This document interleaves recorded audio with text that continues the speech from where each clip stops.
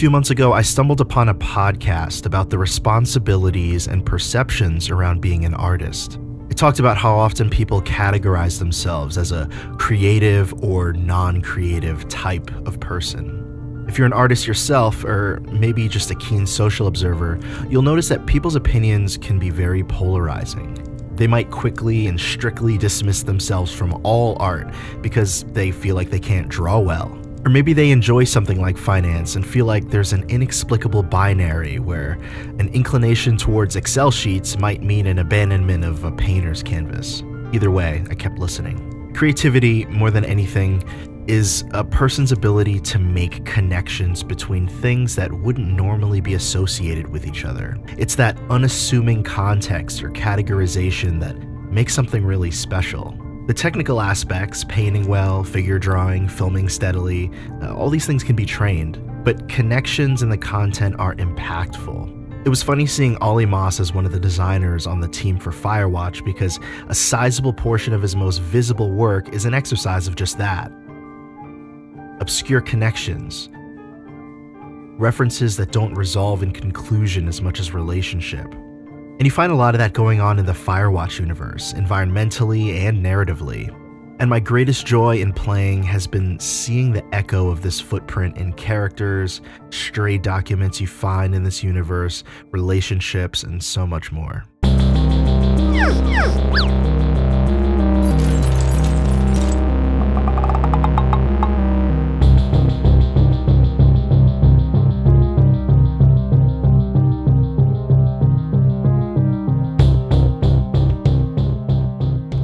If you think about it, the concept of a genre is more functionally sound as a marketing tool than a creative one. If you can think back to the birth of the mumblecore genre in film just a few years ago, a team of 20-somethings didn't come together and say, let's make a mumblecore film. They made something true to themselves, and the name accidentally came after by someone completely outside of it.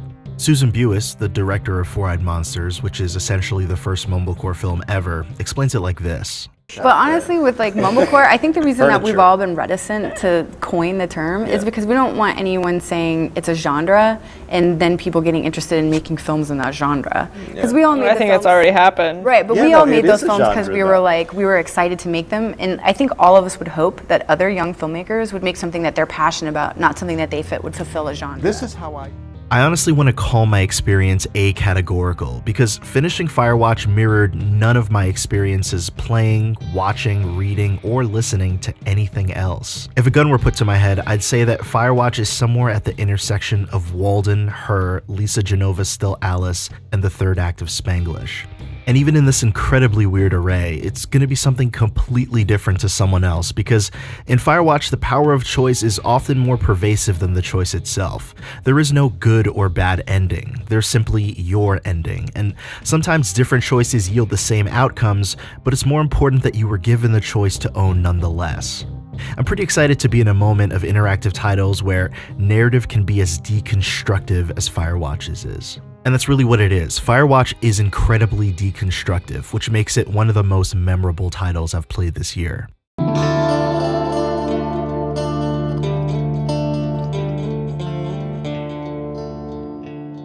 Firewatch begins with a text-oriented love story. You're Henry. You meet a girl named Julia. Henry and Julia have a likable modern romance filled with honesty, self-awareness, and a grace for each other's shortcomings. The last text-based choose-your-own-adventure short story I played was a fan translation of Radical Dreamers, so this was definitely a fresh beginning to a title for me. I enjoyed it. It presented the kind of personable dialogue that Lifeline received much attention for. This prologue easily carries the relational gravitas of Pixar's Up for those who aren't put off by the idea of an interactive story. Through a series of events, both fortunate and otherwise, you find yourself stepping away from Julia and taking a job as a firewatch at a national park. You might consider it the equivalent of checking yourself into an insane asylum. Call it a final cry for much-needed solitude. This job has you glued to a walkie-talkie with a woman on the other line. Her name is Delilah. She's your boss. She's happy to help. You two will likely get close, but you're married. Your call. Regardless of where you stand, you get to know each other, yourself, and the wilderness that you're staying in. There's some guy out here giving me the creeps. The creeps? And Henry, there's something someone should have told you about this area. What is it? It's outside. The whole thing. And people come and go as they please. It's madness. John Vanneman, Jake Rodkin, Chris Remo, and Patrick Ewing put a tremendous effort into channeling their writing backgrounds towards something believable. The narrative pacing and dialogue was so successfully engaging that it's kind of no wonder why I found myself wanting an option to initiate conversation with Delilah during the longer stretches of walks. The emotive performance Cissy Jones and Rich Sommer put on for this one is also quite transformative, considering these are the voices that stay with you the whole way. It's amazing how dynamic it is over those 4 hours. Because Mr. Stash still stands as one of my favorite short films, I was familiar with Sommer's work, alongside his role in The Giant Mechanical Man. Jones was a first, however, though she has a paper trail with Telltale worth noting.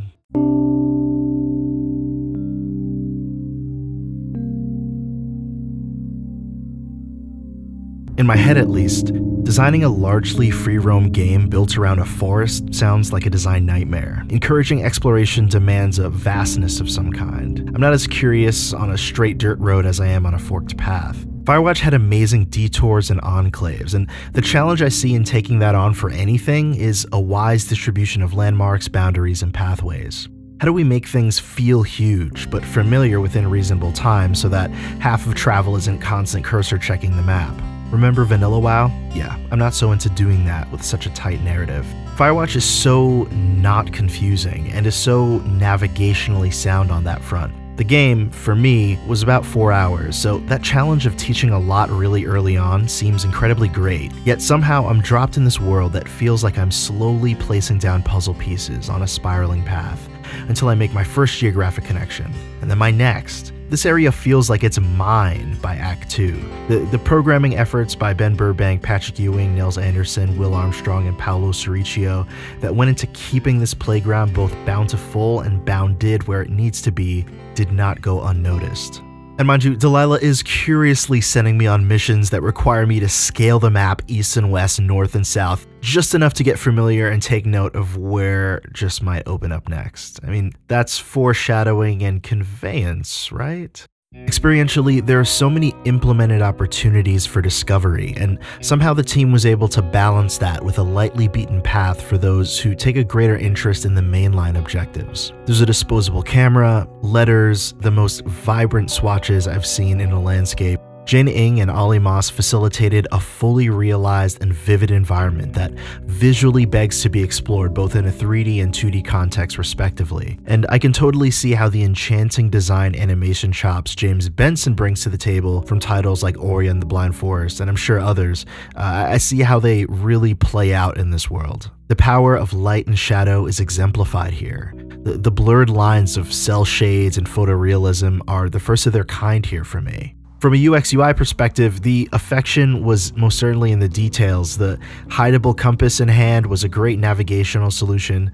Love that that was both in there, an option, and also just within the plane of gameplay rather than just another rectangle. Some titles like The Division, for example, have so much statistical complexity that they demand tons of overlays, and it makes sense. But in a title like this, it's rad to see that the little information that is needed comparatively is tucked away and contextualized. Rodkin's creative direction all around banded together diverse creative solutions into something very comprehensive. An essential component to this whole environment was the music, as much as it was also the timing of the music. When I first saw the visual stills for Firewatch, I had a hunch that the music might fall into the vein of a lot of folk revival I had been hearing at the time. Somewhere in between the Civil Wars, Dave Van Ronk, and like Bon Iver. It's kind of really none of those actually, and I love it. Not that I hate folk, but thematically, this music taps into a bit of a Western cinematic vernacular that supports the more suspenseful and anxiety-inducing moments alongside the moments of solitude. The steely leads on tracks like North Backcountry or the twang in Stay in Your Tower and Watch are thematic milestones for the whole thing. The creative addition of some Rhodes keys and tracks like Camp Approach add so much rounded color to the treble-centric lead guitar picking, and I just find it so cool. These mysterious Rhodes tones especially come out in Canyon Sunset. I can't pinpoint a particular era or specific musician, and honestly that could just be because I don't know enough, but I'd love to know where the inspiration for this soundtrack came from. Chris, this thing is made of magic. I seriously feel like a kid because it's so special and new.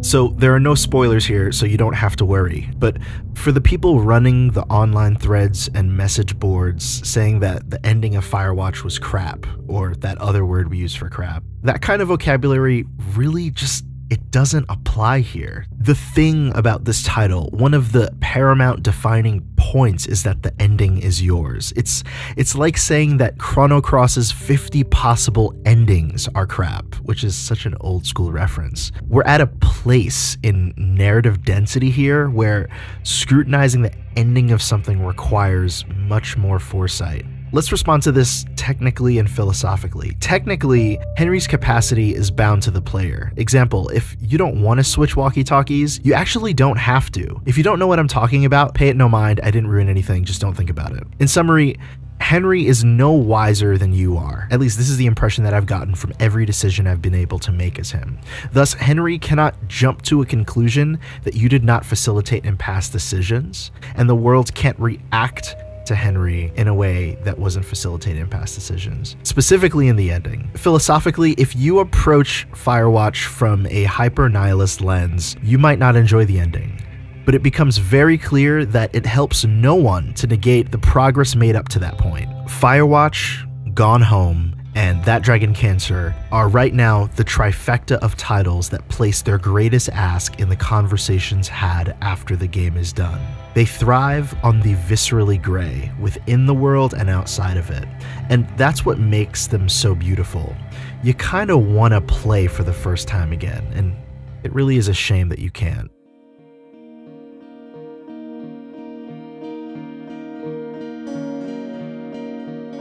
So what's the point of this essay? Why bother sharing these thoughts in such a public place? To be honest, the best part about enjoying Firewatch is that I can't entirely explain why. It's so enjoyable to not only play and replay, but to look back on fondly, or to make coffee to the soundtrack, or to speculate on Delilah's motives with a contentedness over never truly figuring them out. Firewatch is an honest walk through the complexities of responsibilities, romance, modern individualism, and curiosity. You're lured into love with someone who you can never fully trust, and there's a lingering second guess to every step of this ladder. I think it was Johnny Ive who said that we're capable of discerning more than we can articulate, and that's where I come from in saying that Firewatch is clearly more than the sum of its parts. I wouldn't dare attempt to contain it all in this exposition. I'd much rather do this: highlight the strongest parts that I discovered in my journey through it, and the ones that are yet to be discovered. Thanks so much for listening, guys. Stay copacetic. I'm headed off to Ocean Shawnee, where the birds and the bees won't know me. Man and war won't exist no more, and there ain't no gals to keep no score. I'm taking off for the world.